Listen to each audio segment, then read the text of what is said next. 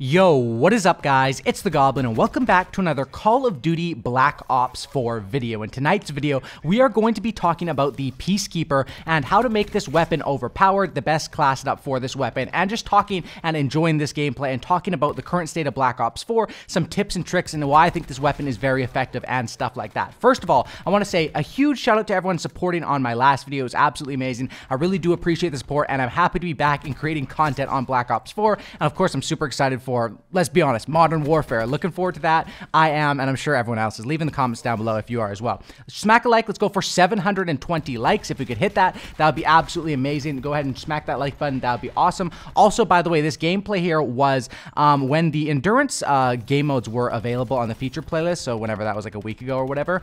And basically with that, I dropped, I think it was 174 kills this game, which was pretty effective. You can see, I think I'll show it at the end. But yeah, playing on firing range and with hardpoint. Now, we were sort of dominating these enemies, so we didn't really have to play the objective too hard. The thing with kill streaks, and people always say like, oh, play the objective. People think it's just throwing yourself at the objective over and over. That's not what it really is. It's about getting map control, getting kill streaks, and once you do that, you could really dominate and sort of take the objective as you will, especially in like a public match. So anyway, drop a like, subscribe. I'd really appreciate that, and let's get right into it and talk about it, because this class setup is a little bit unique, I guess you could say, for this weapon, but it's something that I really do enjoy. So as I was using it in this gameplay, I was just leveling up and going through the ranks. I have a ton of gameplays with this Peacekeeper because, of course, I was just ranking up the weapon, having a lot of fun with it, and I've been using this weapon quite a bit lately. It's been one of my most used weapons as of the last little bit. I've been playing quite a bit. So let's go through the attachments. Now, first of all, what attachments are you going to want to rock? The first attachment is going to be plain and obvious, and that is going to be hybrid mags. Now, let me tell you guys about hybrid mags. If you haven't heard, or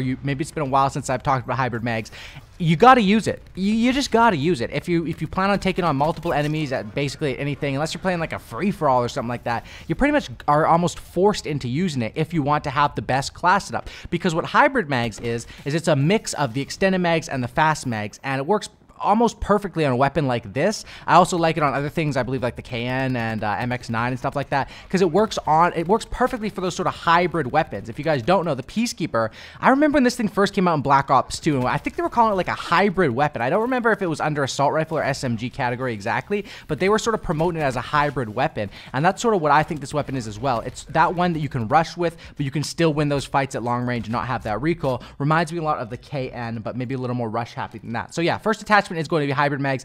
Pretty self-explanatory. Just use it. It's the best. Coming in at number 2 for the attachment is going to be stock. Now, this one is pretty self-explanatory. Stock is another one that, just like hybrid mags, my stance doesn't really change. If stock is available on an assault rifle, I am going to pick it every single class setup. At least as of right now. Who knows? Maybe that will change in the future, but that's how it's been for me, and that's pretty much how it's been for the entirety of Black Ops 4. So stock is so damn useful. For those players who, I know there's probably still a bunch of players out there who play without stock, and you might think it's good because, hey, I don't have to waste an attachment, but I'm telling you, I got addicted in Modern Warfare 3, Stalker. It wasn't stock wasn't an attachment, but it was Stalker the perk, I think. And that was, after that, I was like, oh my gosh, strafing left and right. You can really destroy people like that, and it gives you such a heads-up advantage against most players who are using weapons that don't even have stock available on them, and even if they do, they might not have the right class setup. So stock is so important for aiming down sights around corners and coming around, you know, if I'm running right here through the middle of the map and I'm going to where I know an enemy could potentially be or their spawn is going to be, you're sort of coming around the corner, aim down sight, getting your gun up quickly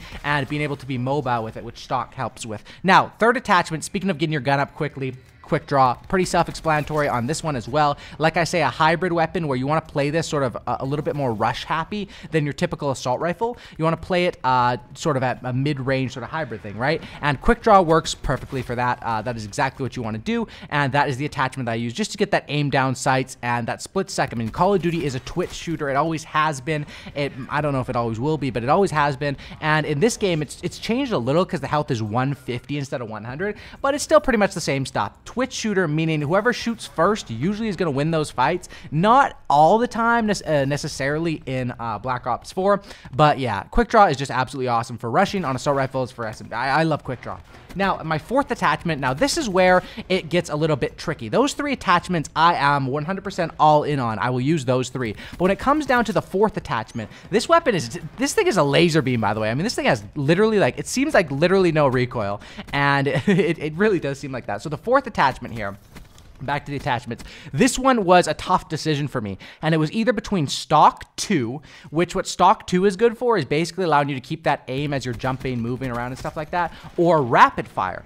And with this one, it really depends, and it's situational. You know, in certain gunfights, if you're jump shotting around, if you're really good at that, you might want to go with Stock 2. If you're playing on a more up close and personal map, like if you're using this on like Morocco or something like that, you'd probably want to go with Rapid Fire. So that's the class setup. I think those two are sort of, you can switch them up as you want. Me personally, I go with Rapid Fire the majority of the time, just because the difference between no stock and Stock 1 is way bigger than the difference between Stock 1 and Stock 2, just in my opinion. And having Rapid Fire fits this setup as well. You know, all these, when I build a class setup, I use it to the strengths of the weapons. That's majority of the time what you're trying to do, right? The strength of this weapon is hybrid, up close, winning those gunfights, but still being able to win at range. And that's what I think these 4 attachments help with. So that's why we rock on this weapon. Now, of course, we are going kind of all in with the attachments, which isn't a crazy thing in this game because attachments are really strong and operator mods, stuff like that.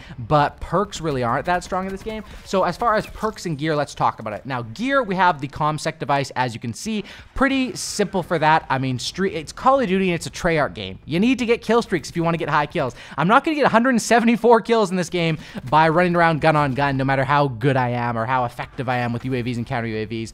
You know, it would be a lobby by lobby basis, but the kill streaks are putting up so many damn kills, and the ComSec device helps you get the kill streaks. Now, a lot of people love Stim Shot, and Stim Shot is great if you're using this for, like, if you're not trying to get those high kills, if you're not going for 100 plus or whatever, if you're trying to get more gun on gun kills, just rank up the weapon. Yeah, Stim Shot is always the way to go. But when you're trying to be the best at the game and win the game with a high score, that's the way to go with the ComSec, in my personal opinion. And the score streaks that I rocked, I think, are Sniper's Nest, Thresher, and Strike Team, which work very, very effectively on firing range. Now, when it comes down to it, like we say, you only get 2 perks here, just because I use so much on the attachments, which I think is the right call here. So what do you put on those 2 perks? Number 1, you're going to put Gung Ho, which is on every single class setup I think I've ever used in Black Ops 4. I mean, maybe not when the game first came out, but you know what I mean. Like, ever since it's been established, Gung Ho is very, very strong. It's very awesome. And even like Dexterity can be great if you combine it with Gung Ho on like a SMG Russian more sort of class, but we don't have that availability for this.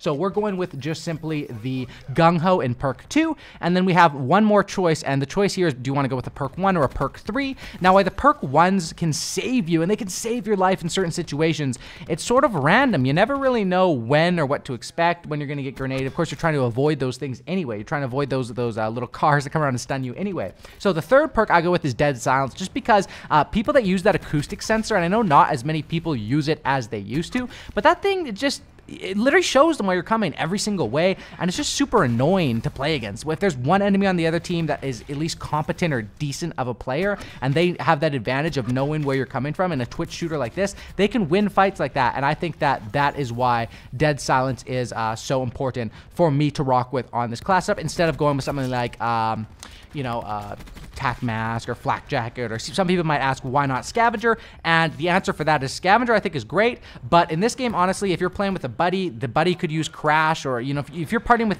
any friends, you're probably going to be using Crash. Some of your friends might be using Crash. I mean, I still think the Specialist is insane. I mean, look at this. I think I was playing with a couple buddies in this game too, and I was using Crash. Other people are using Crash. So there's assault packs all over. You don't really have to worry about ammo in that situation, and that's why I like to run with Crash. And then, of course, the other aspect of that is getting the points off of it, getting the heals off of it, and all of that goes together to make this a deadly class setup. Now, I honestly believe this is one of the better class setups in the game at this point. I think this is a great weapon. I think it's fun to use, and I think that if you really understand that sort of mid-range weird angle that you can use this weapon on, you can do some great work with it. Honestly, very, very quick reload, it seems, with the hybrid mags, very effective, and of course, just the nostalgia as well. I've been playing Call of Duty for, I mean, what? I started in like Call of Duty 4, and then but I got Call of Duty 4 right before Modern Warfare 2 came out, so 2009 or whatever.